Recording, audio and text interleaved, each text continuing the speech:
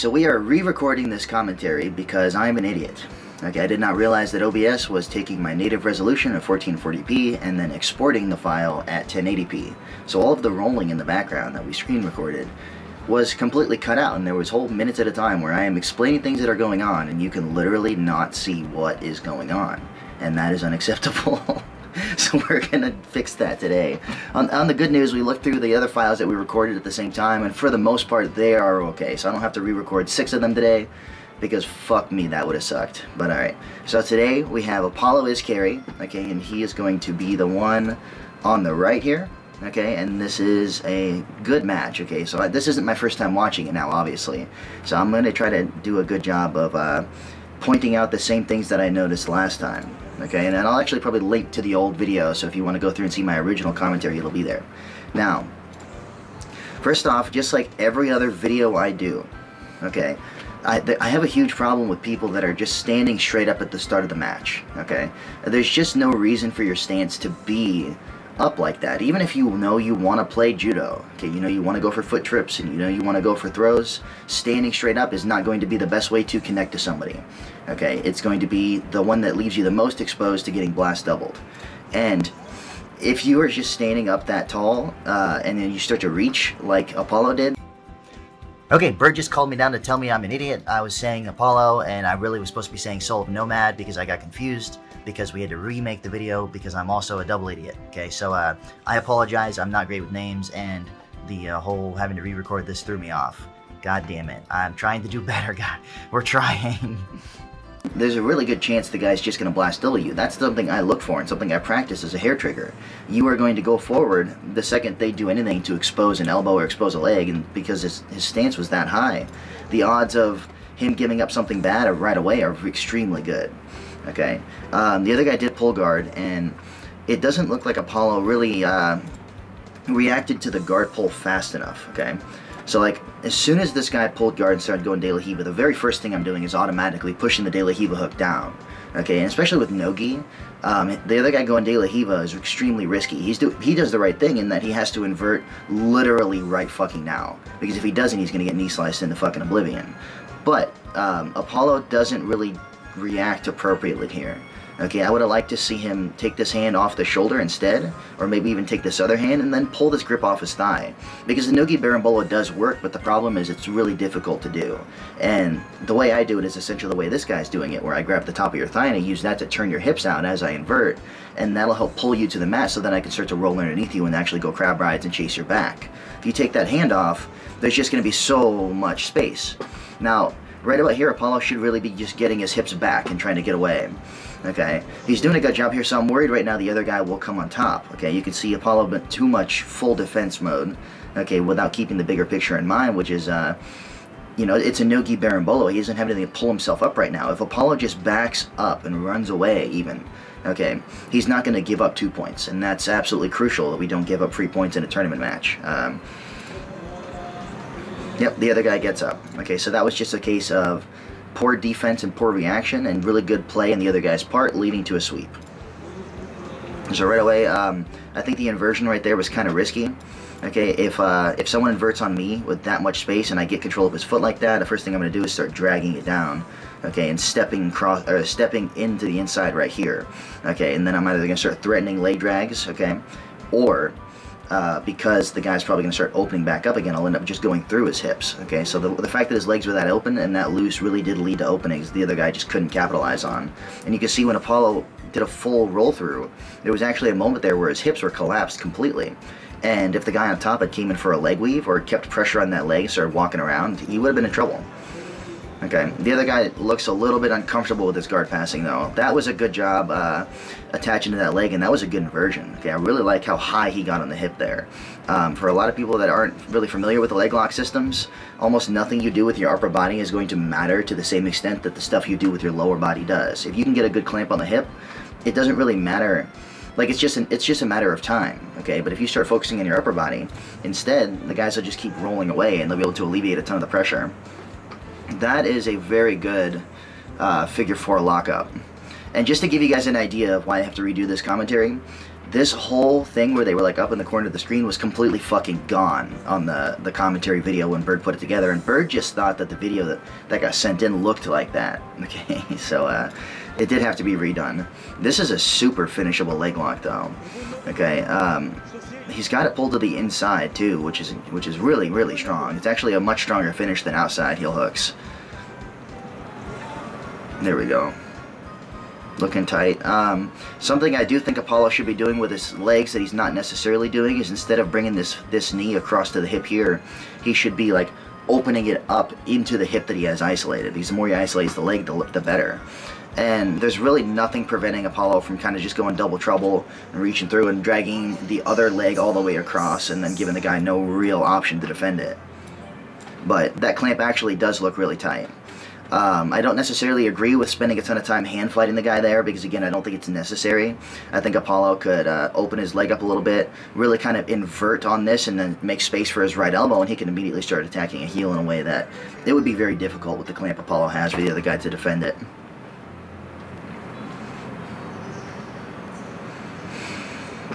Okay, I wouldn't really go back to the other side. I think that was a tactical error that didn't need to happen. He had that side how he wanted it. And again, there's just a lot of ways you can start to isolate that leg. It doesn't matter that the guy is triangling his legs like that. That is just a short-term Hail Mary defense. It's not going to actually prevent the heel hook or straight ankle lock from coming in. So, in this situation, I think you need to get a little more comfortable learning about the upper body stuff that needs to happen in order to finish some of these leg locks. So, just small things. For the most part, your entry was really clean. I can see that you do know what you're doing, but there's a lot of places where we could smooth stuff out. Okay, ooh. So that was a pretty good roll on the other guy's part. Okay, right there, you can see he's going to use that leg to kick him over a little bit, and he doesn't quite get as close as he needs to. This guy should be, right now, bringing this foot in instead of coming up, and then if he stayed upside down, he could have stayed in the hips, and then Apollo would actually be getting his back chased. And I don't know if this guy would be good enough to get in Apollo's back, but it's something that could happen.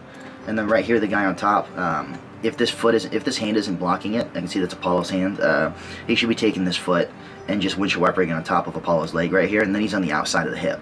And then he could come around to the hip like this and start inverting, and he can start chasing the back, or get Apollo to kind of square up with him, and he can go through his hips and get the pass. So it's just, it's a dangerous situation for Apollo to be in, but again, I don't think the guy is going to be good enough to really pass that way, because a lot of the no-gi passing margins are very, very small. That got fucking sketchy.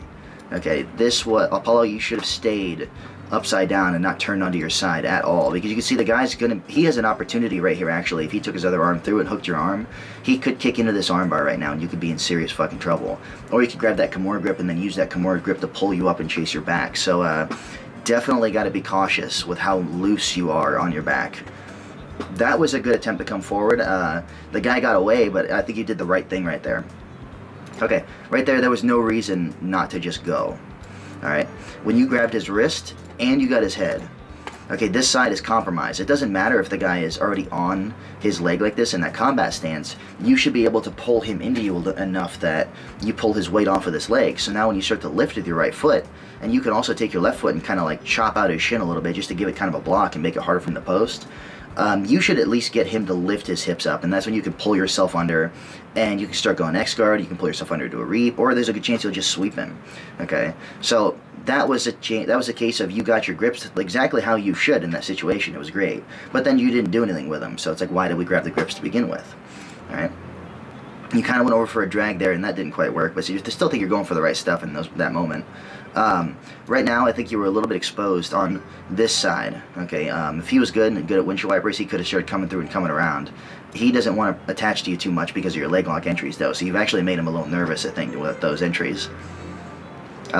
He shouldn't be staying on his knees like this. He's actually just giving you a ton of opportunity to attach to him.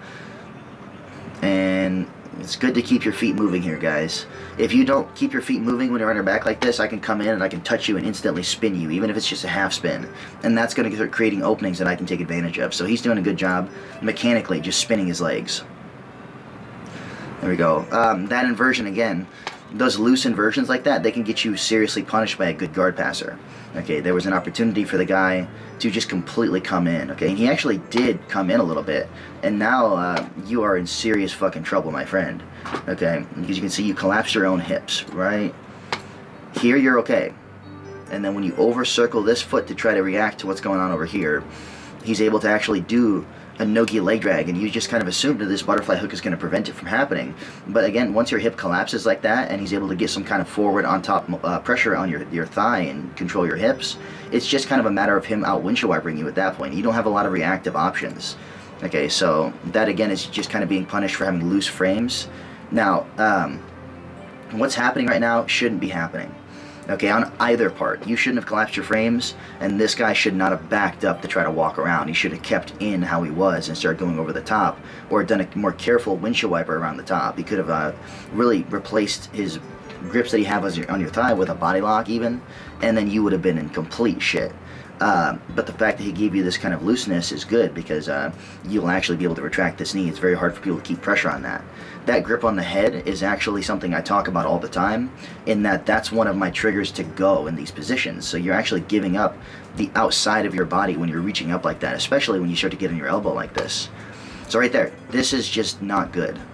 Okay, you can see as soon as you actually sat up like that, your leg became completely compromised. You can no longer retract it at an angle that was preventing the guard pass, and he's able to just waltz himself around your hips.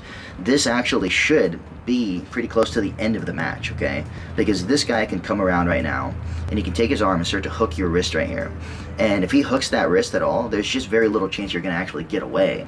He can keep that wrist ride all the way till he gets on your back, and then if someone gets on your back, you should just lose right now.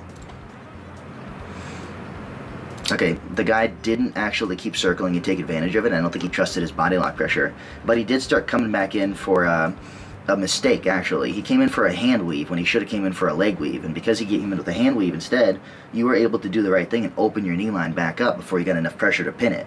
So you're actually, for the most part, safe, but you did need to get him off your wrist there, okay? And it looks like you over-circled your leg, and that lets him throw it by, and that's where things get kind of sketchy, okay? It's just something that shouldn't have happened, because right at the very start, you know, we shouldn't have been giving up that outside hip exposure. Now, that guy could have ended the match again, and he just didn't realize it. Right here, okay, you getting up on your elbow like this is, it's doing a technique at the wrong time, okay? The whole turn into a turtle and roll through thing needs to happen significantly earlier than most people think. Because once he's down chest to body and you try to do that, he's riding you. Like, he's riding you all the way home. You know, he's taking your girlfriend with him. He's just going to get on your back if you turn away when they're that close. So these kind of turnaways need to happen when you know the guy's gotten past your legs, but before they've actually came down. Otherwise, you are just risking that back chase, and that's not something I really agree with, because good high-level people don't fucking lose back chases. And then if they get on your back, you shouldn't get away. So it should just be a match-ending decision when you turn away here. And also, this guy could take this hand and come through and hook the wrist again because you got up on your elbow like that, and that's another one of those cases where you should die. But luckily he went for your head instead, and this actually gave you an opportunity where you really could have actually turned into a turtle again and then sat through and then turned and started shrimping out. Never go into a turtle and pause. It's always turn away, front roll, sit through, turn away, front roll, sit through. Okay, there's got to be constant motion. And this is what I said in the other commentary, and I think it's worth repeating, okay? You're settling right now into this side control, okay? And this is not the fucking time to settle. I always kind of ask myself, what would a honey badger do in this situation if he had just gotten dosed with fucking methamphetamines? Well, he's going to do honey badger shit, and he's going to go fucking nuts. And that's what you should do when people are coming down into side control and coming down into mount, okay? Because I always refer to it as like you have this big 1,000-pound block of ice that's starting to freeze, okay? And when the ice is unfrozen still, and you get that little layer of water underneath it, you can push that 1,000-pound block of ice. It's not going to be easy, but you can move it. Once you let it freeze, okay, you're going to have to break that ice loose.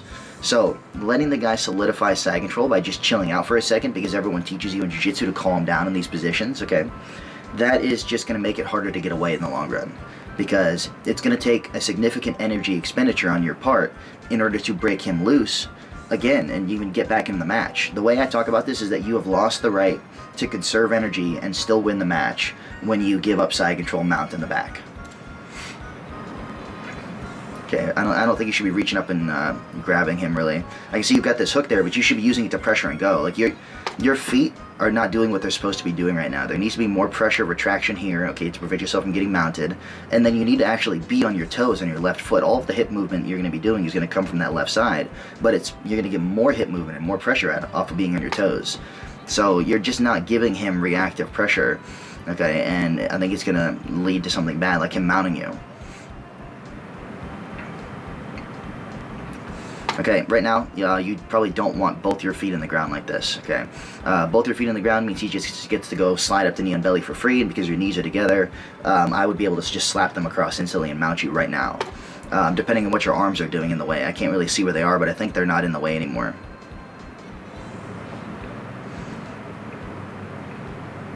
Good, get some momentum going, get some movement. Keep the movement going, keep the movement, and oh, that got sketchy. That got sketchy. Okay, so good and bad. Good, you actually got back to a guard, and you were close to fucking getting him a leg lock. Okay, here, because you would have been able to come over and you would have been able to lace through the leg on either side. Bad, because the guy realized he had lost the position and fucked up, and he actually did the right thing, which was just bail in the position and come in and try to repass. Great, because you followed him up into a single leg, okay? And bad, because we went back down onto our back. Alright, you went down into your back again, which is fine, because he bumped you. If you had fought a little harder here, okay, instead of hooking that leg, you could have kept backing yourself up and turning, okay? Not great, too, because you don't even have a shin hook, so it's going to be really hard to follow this up, and if he underhooks you right here, you can see this underhook is open, you're knee sliced already, and it's game over, because you don't get away from side control again on someone good. So, what should be happening is, you should have fought harder to stay up and get to your feet, okay? Or you should really be taking this knee even further through and using it to bump him up over your head and trying to close off your elbow line. That way we can turn back into him and try to wrestle up again. Off that momentum. Even that foot that came through the middle should have been turning and bumping, but it looks like we're just losing control now because we gave up his leg, and that was risky on that underhook. Inverting here is a good idea, though, as long as you have the flexibility to do it, but you're not actually fucking safe yet, okay? Again, anytime you're in a position like this, the guy on top, he should be able to win the windswiper battle, as long as he's aware of what's going on. And everything's fine right now. You should be really attaching to him with these arm attachments you have, and then you can start thinking about doing the tornado sweep. Okay, because that actually does work, and if it doesn't work, it's going to lead to attachment somewhere else, like attaching to his hip or attaching to his leg. But it takes effort and core. Okay, right here, this is bad. This is you just passing your own guard. Okay, the guy is on your shoulder here instead of on your leg like he should be. But if the guy switched all of his weight to his shoulder right now, that's on top of this thigh, he would collapse your hips across, and then he can start to walk himself up, and he can go over the top and knee slice you, or he can walk up and walk around. Okay, so this is actually a pass if the guy would have been aware of what was going on, but it does not look like he was. So right there, he's trying to just isolate one leg when really it should be the hips. This guy shouldn't even be coming in with his chest anymore at this point. Okay, way out of bounds, so the ref is going to reset it, and that makes sense. Okay, he's going to start you guys standing again, because there's just no way for the ref to recreate that position. That was way too, it's like spur of the moment. There was too much going on. Yeah, you're too close to getting a sweep on the guy. So the ref absolutely made the right call here. Good job on the ref. I know nobody's happy about resetting positions like this, but it just had to happen. Okay, right there. What the... the stand-up, guys. The stand-up can't happen like this. You can't stand up and reach with your lead arm. Okay, this is like the kind of wrestling that if you got to wrestle in middle school and high school, you learn actually in like elementary school, you know. It's just... your lead arm can't be the initial reaching arm, and especially with your elbow out. Okay, and there's not really any reason to go for this tie-up with the back arm either. So this right now, if you just look at the literal positions, okay, this guy's stance is really bad too, so he can't shoot like he should be able to, but if he had been ready to shoot, this would be a takedown right now. Okay, that fake there, okay, you did a couple fakes, and then you just posture all the way back up after. A fake should be like a delayed shot. Okay, it's like you get down to where you're going to shoot, and you give him the motions that you're about to shoot, and then you just pause for half a second, okay, and the guy will follow you down, and then he will realize you're not shooting, and he will over posture back up most of the time, and that's when you shoot. So a good fake is like wrestling with 400 ping, okay, so that's just a better way to do it, because every time you try to go down and then you come back up, you have to go all the way back down to take advantage of the opening the fake would have made, so you're just giving him a lot of time to react.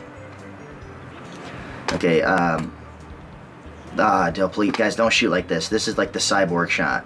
Okay, it's yeah, it's gonna work sometimes when you're 300 pounds and juiced out of your mind, but typically you can't just run at someone to tackle them. Okay, you're gonna get sprawled into fucking oblivion because your upper body's gonna be so far in front of your hips, like right here. Okay, you see how right now his upper body is so far in front of his hips, that because he just hinged completely here. If this guy just put any downward pressure right now, Apollo would completely go into the mat, and then he could circle around behind him, get him in a front headlock, basically everything we don't ever want to happen in a match. If instead he had let his hips lead first, okay, and his hips were under him, then the attachments to the leg would matter, and Apollo's even giving up an underhook here. Okay, so something you guys can do to practice getting better at wrestling is learn how to shoot with T-Rex arms. Okay, zero reaching whatsoever. You practice bringing yourself to the opponent. Okay, so you keep your elbows connected, you shoot in, and then you don't get to move your arms at all. You just get to touch it when you're finally close enough to touch it. Okay, and if you're doing a shot correctly, your hips will be under you, and then you'll see what I mean. You don't have to reach in most of your shots. In a real shot, you will reach a little bit, but you'll do it a lot more careful with your hips alongside you. Okay, we did get sprawled. Right there, he should have stop signed that. Shouldn't have let the guy circle behind him. And going for the roll at this point, with the guy already circled behind you, gives him a good chance to get on your back. So I'm dubious about that decision. Okay, now we're in a very bad position. So when I'm saying I want you guys to shoot more, I'm saying I want you to shoot more, but with good shots and good mechanics, so that stuff like this doesn't happen. But you have good leg lock entries, man. Like, now you're in that leg again, and ooh, so right there, this is what I mean. The upper body didn't matter because the legs aren't tight at all. Twisting on the knee like that doesn't matter because the guy's knee is going to rotate with the pressure, and he's going to roll, and he's going to be able to actually probably get out. If you had focused on your clamp with your legs way more, and the guy couldn't move and rotate his knee, that pressure you're doing with the upper body would break his fucking leg off. Okay? And this is another reason why you don't get too sloppy on the heel hooks. He's going to get on your back right now. He could get on your back if he was paying attention and knows how, but I don't think he does. So in this position right now, the guy, you essentially have a bottom saddle, and the guy thinks he's leg weaving you. Okay, this is disputed about which one wins in this situation. I think you win in this situation right now because I think his foot's all the way through into the saddle instead of being behind the leg in a leg weave. And with that in mind, you should be able to offset that club on the head by coming underneath his shoulder, getting up onto your right shoulder, and then rolling underneath him, and that'll pull him over top of you and re-expose his legs. You probably even get him to go on his back. And that pressure right there, it just shouldn't be enough. Okay, the guy doesn't have a good underhook. The guy doesn't have a good club on the head. I would not be able to hold Couch down in a position like this. He would invert me and start attacking on my legs, and that would just be no good for my poor fucking knees because Couch is good at leg locks. Trying to power bomb up there is not bad, but you can see time's out. You were kind of looking at the clock like, oh fuck. So a lot of good and a lot of things that we can work on. You know, the big ones are at the start. There's just no reason to try to stand up with someone if you know you're not going to take him down. Okay, this is just giving him the initiative in the match because he gets to choose when and how he's going to pull guard. And like, I really think you guys either stand and wrestle or don't stand at all. Don't stand and try to do foot sweeps, and don't stand and try to do judo with people. Okay, because they just leave too many openings for quick and easy takedowns. And you guys need to go practice your shots until you can actually do them while your hips are underneath you, and that's going to be one of the big things that's going to prevent you from getting sprawled on, guillotined on. All of the shit that happens is usually because we're making mistakes somewhere. Okay. Off of his guard pull, we just really didn't react fast enough to this. We waited too long. You're actually flat-footed here, so it's not like you can adjust your angle. We didn't really peel that hand off her thigh. You could have stayed standing on that even, and you probably would have been able to get out of this. But the fact that you fell over completely flat on your back instead of on your hip where you're trying to scooch away is where you just kind of like put the nail in the coffin that he's going to be able to come up and at least get the sweep. Like right here, that butterfly hook is actually probably going to prevent you from running. Yeah, you didn't really get an opportunity to stand up at that point, like I thought you might have earlier. And it's just, we gotta react earlier to that, you know. These inversions are clean, but they're also loose. And loose stuff like that will get punished by a high-level guard passer. And I know there's not a lot of them in Nogi, but they do exist. And these are just times that you would get past. Yeah, as far as your entry itself, you clearly know what's going on and you have good leg lock mechanics, okay? But I do really think you need to work on your clamp with your legs, okay? You need to go and learn how to isolate the hip a little bit more, and then you can start to focus on how to actually finish with the upper body, because again, none of it matters. And you know, something I would recommend is like studying up on the either Gordon or Danaher's instructional for how to finish leg locks, because you already have entries, okay?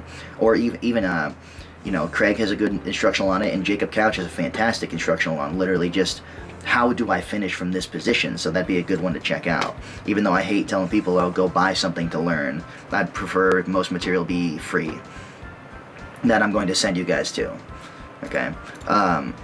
We had a lot of time where we should have been finishing this leg lock, so we were in there for a long time. Here, you know, like, we didn't even really need to be all the way on our back for the most part. I'd like to see you sit up and grab him and then pull him into something, instead of just giving up the initiative. A little loose on your flexibility and your ankles, okay? And this is what's letting him give, like, leg drags no-gi and start to circle around behind you. This kind of shit, this is the stuff where the match should have ended like 3 or 4 different times, because every time you get up on your hand or get up on your elbow like that, if the guy can reach around your back, that's just the end of the match. But the guy stayed on your thigh instead of going to a body lock, and you just have to be aware of how much you're exposing this side of your body when you do stuff like this too. You're giving up passes.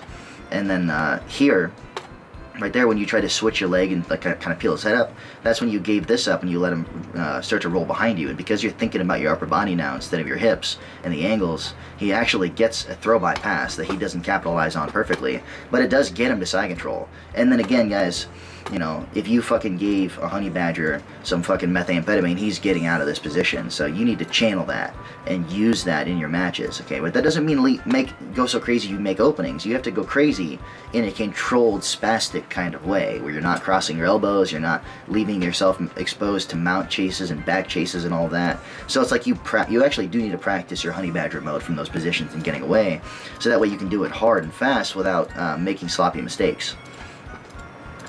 A lot of these positions, you're just so comfortable inverting, which is great. It's going to carry you really, really far. But again, they're loose attachments. You need to be inverting and have death clamps everywhere. And that's why Gordon, Ryan, and Couch are so effective, because they rely on isometric strength in these positions, which is extremely beneficial in high-level no-gi. You know, like the second they clamp on something, it's no longer yours. It's like now it's in a vice. Okay, so just being a little more of a vice yourself and practicing that would really help you out with the leg lock stuff and in general. And, you know, again, we really need to go back and work on our wrestling. I can see you're putting your heels on the mat a ton even. And anytime your heel is on the mat is a time he could shoot from anywhere. He could shoot from across the other mat over here. And if your weight's on your heels, you won't be able to react to it in time. He's going to be able to take you down. That shot, now that we get to freeze frame the mechanics a little bit, you're doing a good initial step, but there was no real drive off your hips on this back leg. You know, this started driving, I think, way too late. Right about now is when you should actually be switching to the drive on this leg and penetrating under and keeping your hips under you. So I know it was a desperation shot because you were running out of time, but that was a shot you actually could have got. Like, the match was actually still winnable. This leg lock, it would have been really nice for you to finish. You needed to keep that momentum up and keep rolling underneath him at this point instead of letting him solidify. So a little bit of complacency going on. But this was a fun match to commentate for the second time, okay? There's a lot you can do better, but for the most part, like, your movements are great. You just need to, like, refine and add some pressure to everything. And guys, if you're interested in me commentating a match like this of yours, hopefully we get all the kinks ironed out, because we keep making little mistakes on each video and either having to redo it or it just not being up to the production value that we want, okay? So you guys can join the Discord. I'll make sure there's a link in the description below to the Discord, and we have a couple channels for sending in review requests, okay? The Patreons are going to get their stuff done first. They have their own little specific channel on the Discord itself, okay? And then when me and Bird get around to free requests, it'll just be when we have time, but we would like to see them, and people on the Discord are already commenting on matches in the channels, so you'll get some feedback regardless. And then again, guys, remember the most important thing, okay, is to eat your fucking orange chicken. If we had some orange chicken going on in this, those grips would be vices already, and this guy would have fucking died, and it would have been an easy win. So that's all. Good fucking day, sirs and ma'ams. Bye, have a great time. Guys, if you want to learn more about the techniques that we actually use, we have a lot of instructionals on bjjfanatics.com. If you guys just have too much money and want to throw some away to some sketchy causes, feel free to check out our Patreon. And if you guys want to just see some random shit that I'm not posting on YouTube, small videos, pictures, whatever, you can check out our Instagram.